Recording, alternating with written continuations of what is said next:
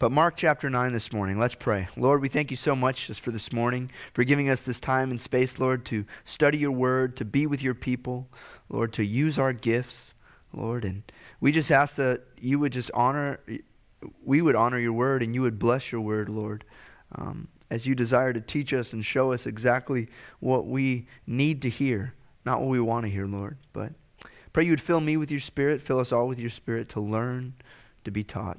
It's in Jesus' name. Amen. Well, Mark chapter 9, we're going to be starting in verse 30, although we're not going to go super in depth since we went over it already. But before we go there, if you looked around at our culture today, you can tell that our culture seems to be obsessed with the notion of hierarchy. Who's in charge, or who has the upper hand? This can be with race, it can be with gender, it could be with whether it's in the business world, who's the boss. It could be even economic, who has more money, who has the power, who's in charge. In fact, we know that here, especially in our state, as next week is the runoff election, and all of America seems to be looking to our state because they want to know, in the Senate at least, who is going to be in charge, who's going to have the upper hand.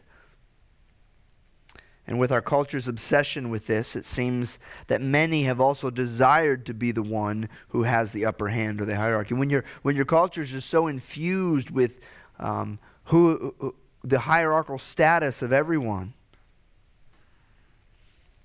and when we're told, even from a young age, that it's good to be on top, well, you can see that many people, they live their lives desiring that very thing in every capacity of their life, whether it's at their job, maybe even in their homes, amongst their group of friends, amongst their community, at their church.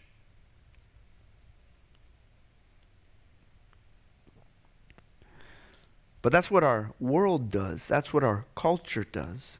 That's what they're obsessed with. But what does the kingdom of God's hierarchy look like? Well, Jesus gives us a glimpse of that here this morning, and he does so in verse 30 through 32, which we had read, but I'll read it again. Then they departed from there and passed through Galilee, and he did not want anyone to know it. At this time, he was starting to become very popular, but not in the necessarily good sense. In this day and age, especially when it came to Rome, anyone who started gaining a following was seen as a threat to Rome. And so Jesus knew this, and Jesus didn't want his ministry cut short or interrupted. Not that Rome could really do anything outside the approval of the Lord anyways, but he didn't want the wrong attention attracted to himself, and so we'll see that he starts moving a lot more stealthily up until that final week where he enters Jerusalem. And in verse 31, for he taught his disciples and said to them, the Son of Man is being betrayed into the hands of men, and they will kill him. And after he is killed, he will rise the third day. But they did not understand the saying and were afraid to ask him. Again, we see Jesus very bluntly and telling them exactly what's about to happen. Earlier we saw when he said this, Peter decided to get up and rebuke Jesus. And Peter found out really quickly, just like he can speak for the Lord, he can also speak for Satan.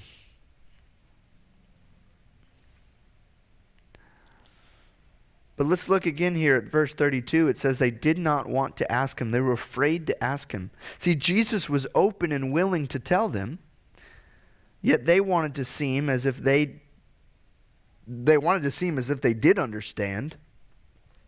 When in reality, they didn't understand it. They were afraid to say, I don't know what you're talking about here, Lord. I thought you were going to be the king. I thought you were going to be the one that ushered in the kingdom.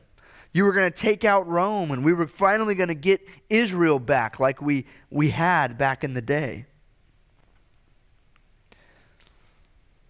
And with this notion of them not wanting to look ignorant, we'll see this develops even more in this next part, verse 33. Then he came to Capernaum, and when he was in the house, he asked them, what was it you disputed among yourselves on the road? But they kept silent, for on the road they had disputed among themselves who would be the greatest. Luke's gospel, actually, of this message shows that he already knew what they were talking about. He perceived their hearts, is what it says. He's asking them, what were you guys disputing about? He was really just wanting them to confess it. Lord, we were discussing who's the greatest out of all of us, you know. And I can only imagine Peter, James, and John at this point kind of wanting to lay the trump card down that they're the greatest because they had just seen Jesus glorified on the mountain, and they also got to see Elijah and Moses, but before they went down, Jesus says, don't tell anyone about it. And we kind of know who Peter is, and I'm sure as, Matthew is saying, well, I'm the greatest. Peter's sitting there saying, you have no idea, man, what I know. And if I could, I would. I'd tell you I'm the greatest, and here's why.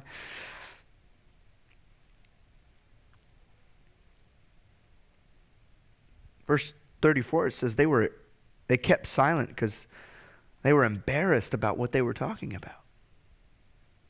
They didn't answer him. All of us at some point when we were kids were met with this when our parents were saying, what did you say? What were you talking about? And it's not something you were supposed to be talking about. Oh, nothing.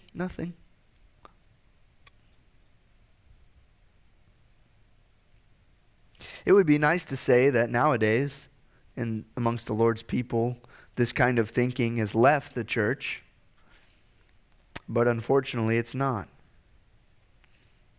They were all disputing who would be the greatest. They were all vying to be the top disciple. Now, what they weren't disputing was who was the best at being a disciple.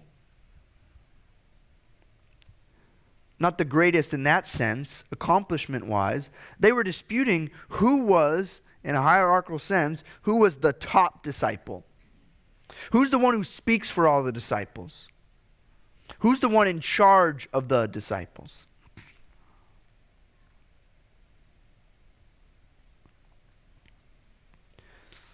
Since the beginning of sin entering the world, it's been in the nature of man to want to be the greatest, to want to conquer, to want to lord over, to want to be superior to others, to want, and not just for you to be seen as good, but for others to be seen as not as good. For you to be seen as the greatest and everyone else to be under you. And in verse 35, we see that Jesus knows exactly what they were talking about. And he sat down, called the 12, and said to them, if anyone desires to be first, the primary, the superior one, he shall be last of all and servant of all. See, Jesus knew exactly what they were arguing about. And he brings them together, and what he does is he really flips their whole idea of leadership around. They thought the one who should be the leader is the one who has all the accomplishments, the one who knows the most, the one who's the best. In fact, if you've ever been in a business setting, you know that the model of the modern business world, of the leadership status is typically a triangle, right? And you have the very top dogs on top, and then everyone under them kind of supporting them. Well, Jesus is flipping that whole idea upside down, and he says, no, see, if you want to be the primary, if you want to be the first, if you want to be the superior one, well, in fact, you have to be at the very bottom. You have to be the one serving all the ones that you think are under you. You have to be treating them as if they're above you. See, in the world's eyes, leadership is something that you have to attain by being better than others. And not only that, but making sure others see it, right? At your job, you want to stand out amongst your peers, especially when it comes time for that review or that promotion. You have to put your numbers up against everyone else's numbers. And as they say, it's a dog-eat-dog world out there, right? And even though you're friends with your coworkers, in the end, they could be the ones standing in the way of that new house that you want. Or that new car that you desire. or that recognition that you finally get. Maybe to finally be able to go home to your parents and say, look at what I've made of myself. Or to show everyone else that look what I've done. Look what I've accomplished.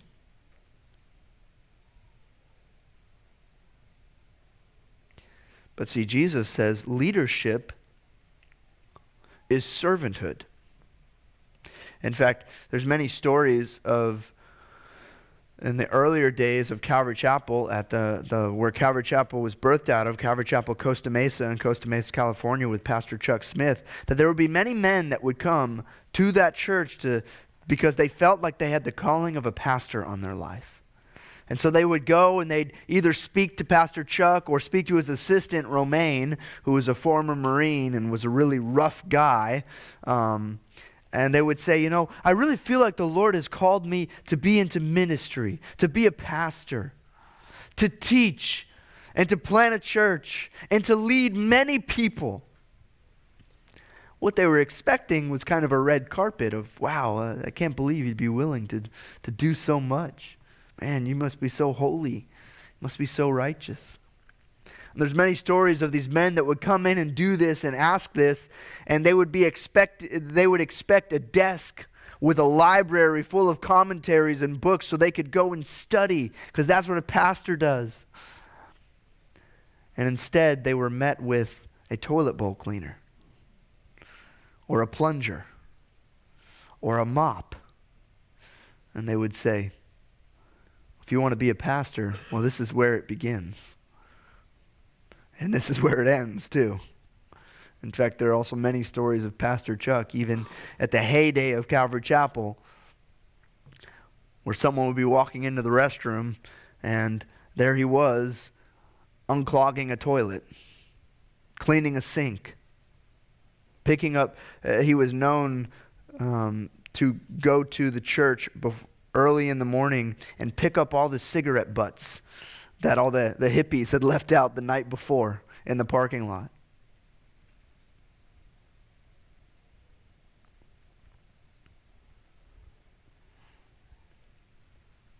How many of your CEOs do you see cleaning up the bathroom or the break room?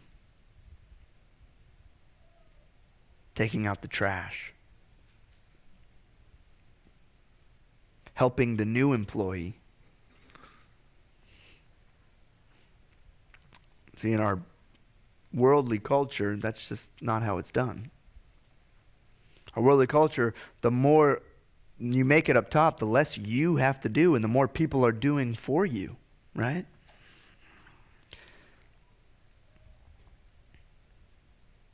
Jesus would actually show them this example later on when he goes to wash the disciples' feet, which was a job for the lowliest of servants.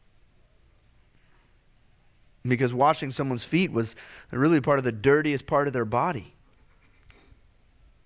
In fact, so much so that Peter, again, Peter, he usually doesn't know what to say, so he just blurts something out. And when Jesus gets to Peter, he says, "Not so, Lord. I'm not going to let you be my servant. You're the one in charge." Jesus, again, rebukes Peter for the umpteenth time that we have recorded.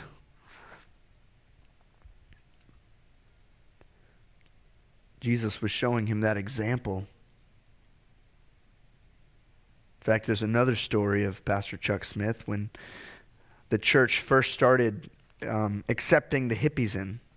And at the time, the church had gotten some new carpet, and the problem was in the 60s, 70s, the hippies, they didn't wear shoes anywhere. And so they'd come in barefoot on this nice carpet, and they started kind of ruining the carpet. So some of the people in the church said, "Chuck, you've got to tell these hippies, it's fine they come to church, but you got to tell them to put some shoes on because it's ruining the carpet." And apparently the meeting got a little heated, that people were really, put the shoes on the hippies. Well, the next Sunday, as some of those in that meeting show up to church, there's a line out the door And they're kind of wondering, well, why? Why aren't people going in?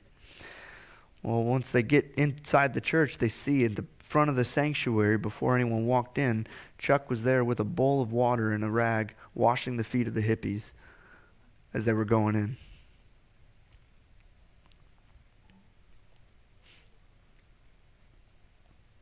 And where did that example come from? Well, we know it came from Jesus.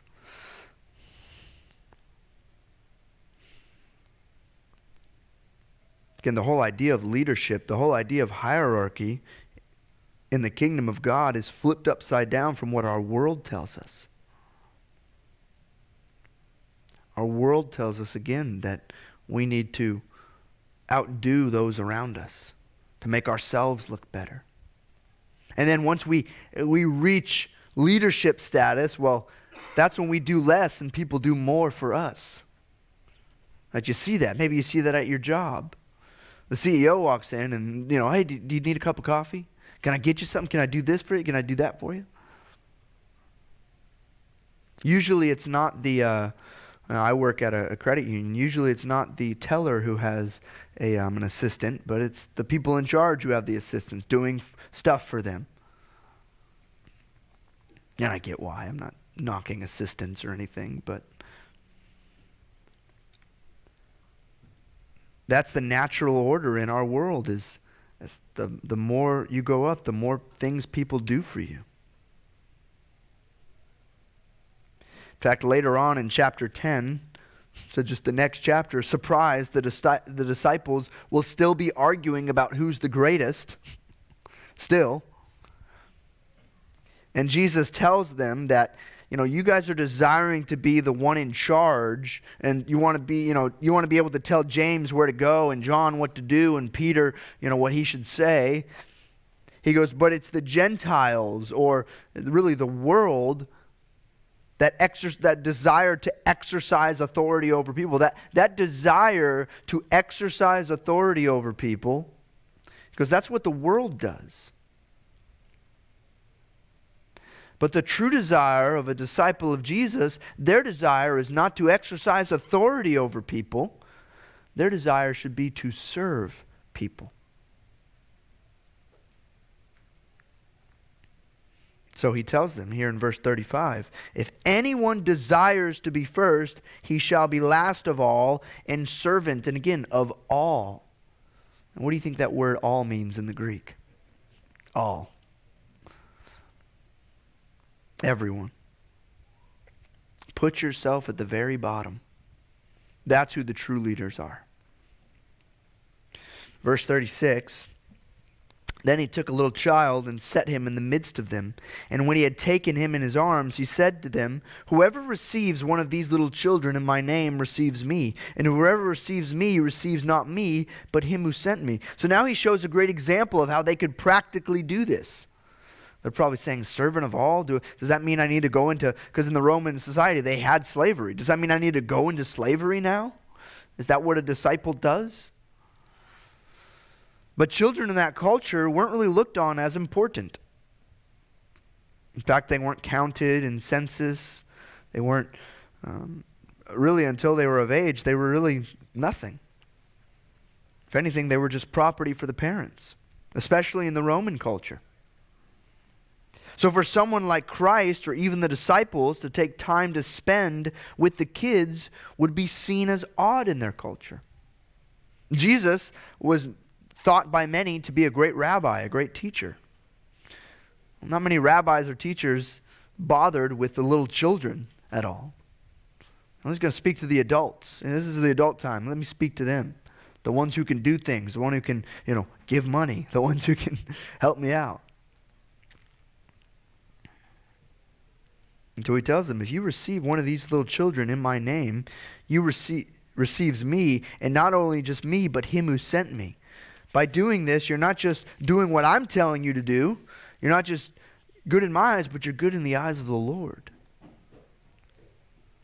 And in verse 38, he continues, now John answered him, saying, Teacher, we saw someone who does not follow us casting out demons in your name, and we forbade him because he does not follow us. But Jesus said, "Do not forbid him, for no one who works a miracle in my name can soon afterwards speak evil of me. For he who is not against us is on our side.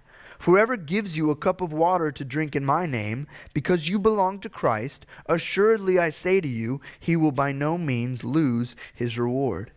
Now, it's kind of interesting here. We don't ever hear a response from the disciples about their argument about who's the greatest and about being a servant. But instead, we see John kind of almost deflect what Jesus was saying, and they say, "Well, you know what, Lord?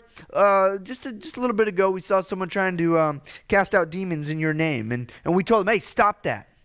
And why is that? Because they weren't part of the inner circle. They weren't part of their group. They didn't go to First Baptist Church of Jesus. What we see here is the first attempt at denominations. They're not part of us. They don't do things our way. They don't worship in our building. See, the problem was not what the man was doing. They didn't have a problem with him casting out demons. The problem was that he was not part of their group. Throughout the Gospels, when Jesus tells someone, if you want to be saved, he never tells anyone that they have to now be a part of their group. In fact, many times people try to go with Jesus, and he tells them, no, stay. Stay where you are. Preach where you are. Tell people about what I've done for you here. He doesn't say if you the only way to be saved is to literally, physically follow me. But he says that they must have faith.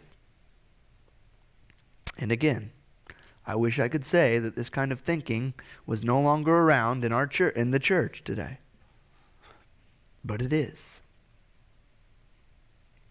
For me, I grew up in Calvary Chapel. It's pretty much the only church I've known. I've gone to some other churches, been a part of some other churches, other denominations and whatnot.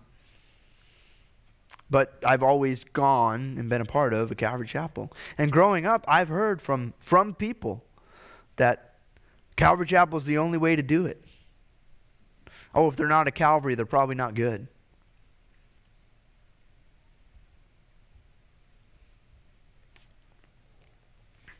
And the longer I've been in it, and the longer I've been around meeting other people and part of other denominations and other churches, the more it breaks my heart to hear that.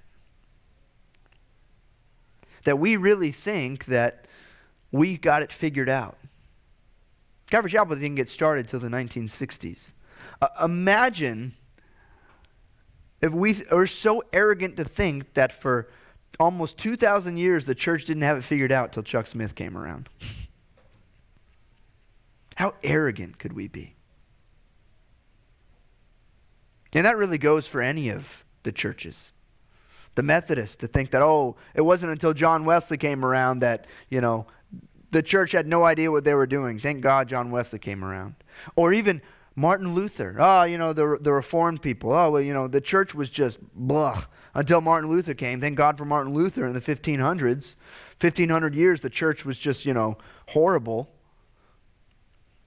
Interestingly enough about Martin Luther, he never desired to separate from the Catholic Church. He just desired, like the biblical way, to just reform the church from the inside out.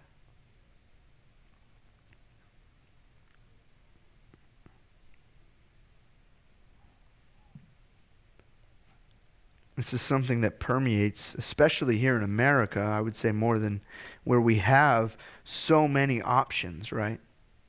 And now it's not even just what denomination are you. I get questions all the time from around here because Calvary Chapel isn't very well known around here.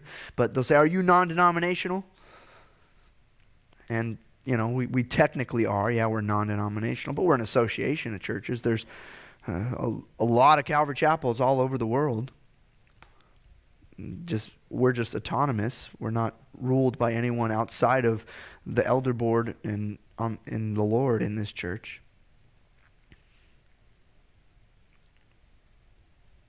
But even then, it's like, oh, if you're part of a denomination, you're bad. Or if you're part of a non-denominational church, you're bad. Jesus really cuts through that. And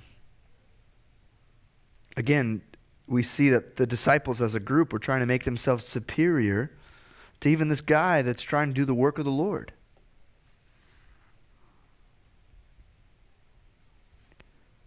He tells them, for he who is not against us is on our side. It's baffling to me, sickening to me, I should say, that there are churches out there that actually compete against one another. Now, they won't upright and say it. You know, I'm not going to put out a commercial, bashing other churches. But so often we can do things, say things, act in certain ways to try and compete against other churches. Oh, that church down the road, they're having this at their Christmas service. Well, you know what? We need to have that. We need to have better. Because we need to get, the people that are going into their door should be coming into our door. Because we do it the right way. How arrogant. How un-Christ-like.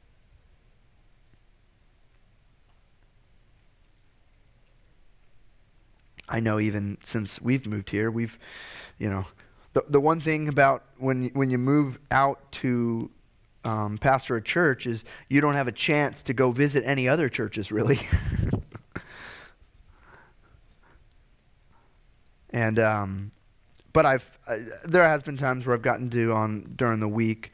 I have a couple people I know who are pastors or are part of different churches, and I've gone to different things And there's even some things I've heard from people about some of these other churches. Oh, well, they do this, or they don't do that, or they have it this way, they have it that way, and that's why they're not good.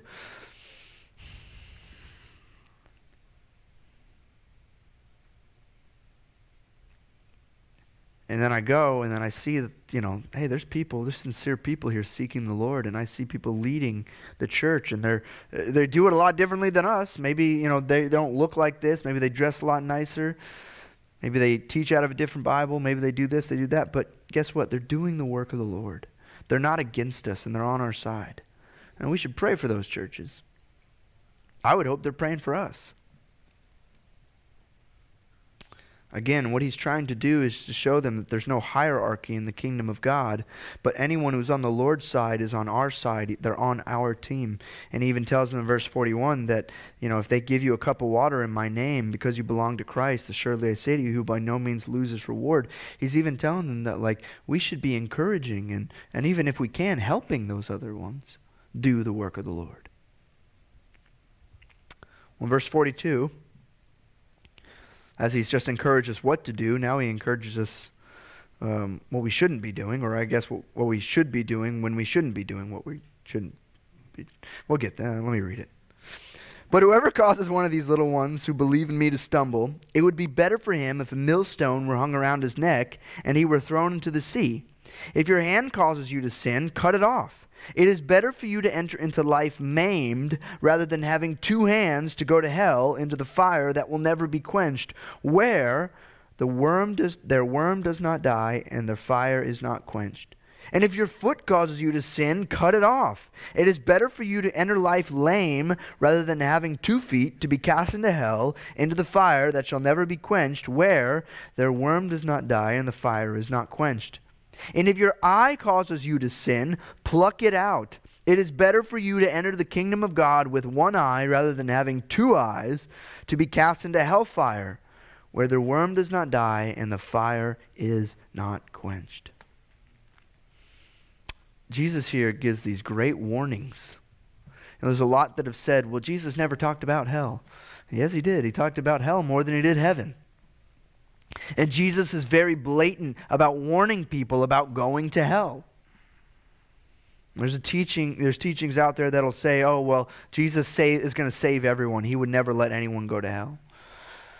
He did everything he could to stop anyone from going to hell. But some people just want to buy their own ticket anyways. And he has these great warnings. And the first warning is actually about causing one of the little ones, one of the children, or even in another context, it could be new believers to stumble. There's whether if it's a new believer context, it's all those cults out there, those people pushing these dangerous doctrines. Or even as he's probably has the little child still maybe in his lap, and he says, and he points to this child, whoever causes one of these little ones who believe in me to stumble, it would be better if a millstone were hung around his neck and he were thrown into the sea. It's amazing in our day and age that we have so many who desire to corrupt the young minds of our children, whether it be school or on the screen or just in the neighborhood or even in the home. On social media, I've unfortunately seen these parents getting their little kids to cuss, and they think it's so funny. A little 2-year-old saying a word they have no idea what it is, and let me send that to everyone to see.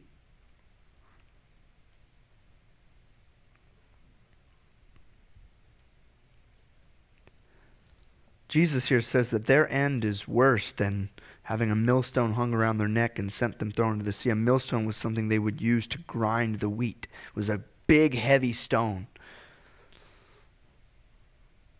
And he says, what's happening, what's going to happen to them, for those people that do those things, it'd be better if they had concrete shoes like the mafia does.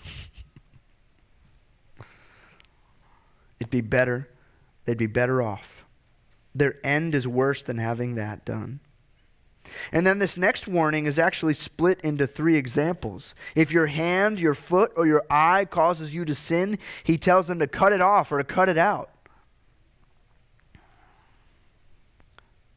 Because he says it's better for you to enter life, whether it's maimed, lame, or with one eye, than to have 2 hands, 2 feet, and 2 eyes, and going into hell, where the worm does not die. The worm being like the small, he's just using that as an example of a small, defenseless animal, or, insect, that if it's around fire, it's gonna be quenched. He says, no, there's not even relief for the worm, the smallest thing. And the fire is not quenched. The fire always burns. There's some other teachings out there of annihilationism, where that we will only burn, people in hell will only burn for a certain amount of time. And after that, they're annihilated. They're no longer there. Because God would never allow someone to eternally suffer. You're right, God did everything he could to stop people from eternally suffering. He sent his son, Jesus Christ, so that they wouldn't. Because when God created hell, we're told that hell was not created for man. Hell was created for Satan and his demons. And what's happened is Satan and his demons have convinced people to follow them, to go down their path that leads to destruction.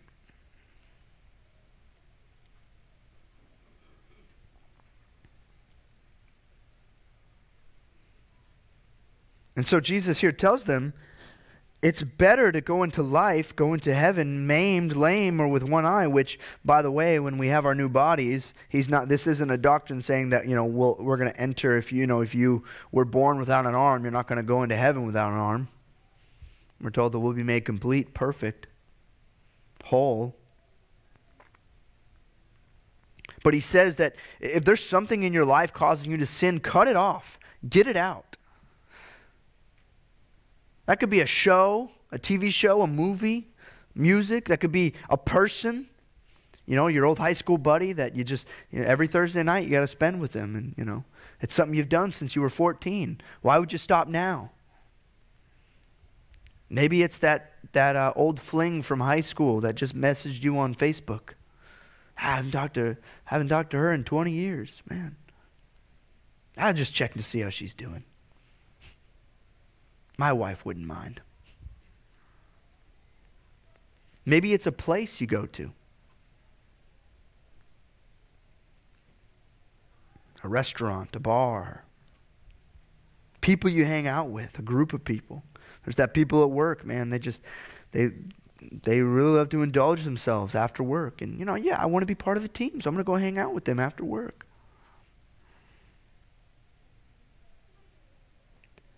Jesus says that if there's something in here causing you, maybe it's a website you're going to. And the website in and of itself is okay, but it leads to things that aren't okay. Cut it off. Get it out. Get rid of it. It's not worth your eternity. If there's something that causes you to sin, get rid of it. There is nothing worth more than our holiness. And again, Jesus paints this really gruesome picture of what we should be willing to give up. He says you should cut off your hand if it's causing you to sin. Now, this isn't encouragement that if you're a kleptomaniac always stealing, that, well, the thing would be to cut off your hands.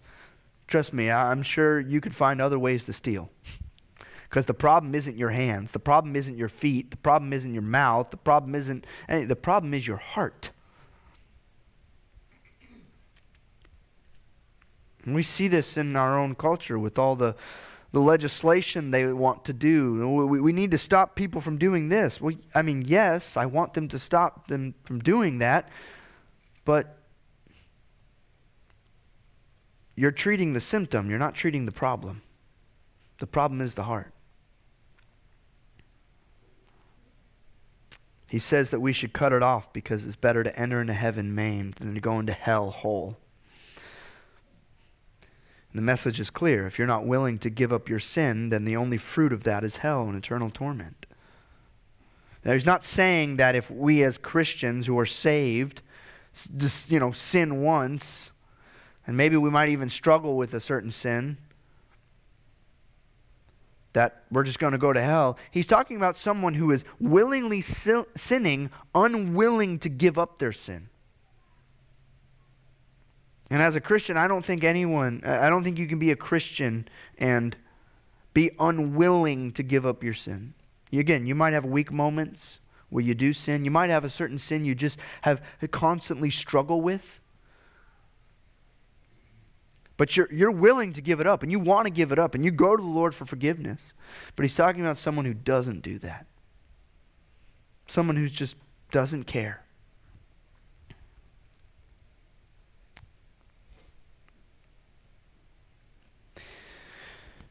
In verse 49 and 50, Jesus kind of finishes his original answer to who's the greatest.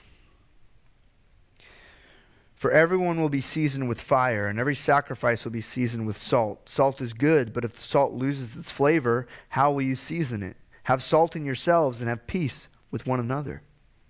See, here Jesus, he finally answers their question of who's the greatest. And he tells them, all your works are going to be tested with fire one day. That's what Paul says in 1 Corinthians 3:13. Each one's work will become clear, for the day will declare it. That's the day of judgment. Because it will be revealed by fire, and the fire will test each one's work of what sort it is. See, they were arguing with one another about who's the greatest. And Jesus says, the Lord is the one who will determine that one day. Don't worry about it here on this earth. What you should worry about is the salt you have. He says salt is good, but if the salt loses its flavor, how will you season it? Have salt in yourselves and have peace with one another. In another section, he tells us that we're the salt of the earth. We as believers are the ones that season the earth, if you will. We give flavor to the earth. Without us, without the church, the Holy Spirit inside the church working, this earth would really be horrible. In fact, I was just reading some numbers for this past year that I think they said 70% of charitable donations given in America were given by Christians. And then you have the people, you got to abolish the church, tax the church, do all the church is worthless, it's good for nothing, Christians good. Without the church, there'd be no hospitals, there'd be no schools. These things that we depend on were started by Christians. because it was the work of the Lord. When Jesus is telling them, stop worrying about if you're better than one another. Just worry about yourself. Worry about your salt. Have peace with one another.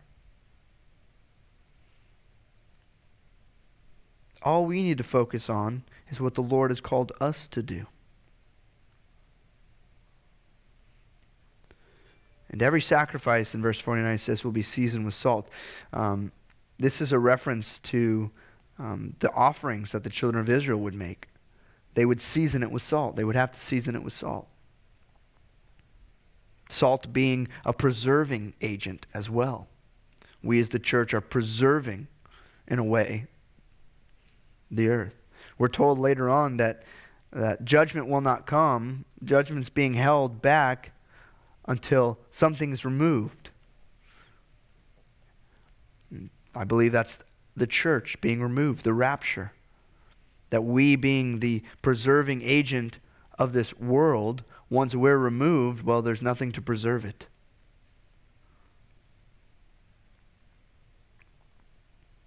And so the Lord tells them, don't worry about, have salt in yourselves. Worry about yourselves. Have peace with one another. We have work that we're called to do, not worrying about if we're the best, if we're the greatest. So in closing this morning, anyone who desires to be great in the kingdom, as Jesus says, has to be a servant. And our greatest reason and example is in Christ himself. He was the greatest servant, and he gave up all to serve us. When he came down, as we celebrate this season, the incarnation of Christ, he gained nothing from coming down. Nothing. He gained nothing from saving us. Believe it or not, he'd gain nothing from saving you. He does not need you, but he wants you. He desires to have a relationship with you. And he serves us.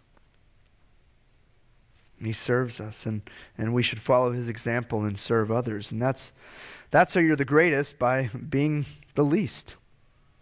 By serving others, not making yourself better. Well, next week we're going to start chapter 10. Next week we have probably everyone's favorite topic, marriage and divorce.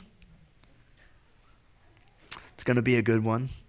We're going to talk about what really the biblical idea of marriage and divorce is. So let's pray. Lord, we thank you so much just for this morning. We thank you for your great example of being the greatest servant. So Lord, help us, fill us with your Spirit as we leave this place to be the servants to everyone we come and encounter with, knowing that we're not serving them, but we're really serving you. It's in Jesus' name we pray. Amen. Why don't we stand for this last song, and I hope to see you guys Wednesday as we study the plagues in Egypt. God bless.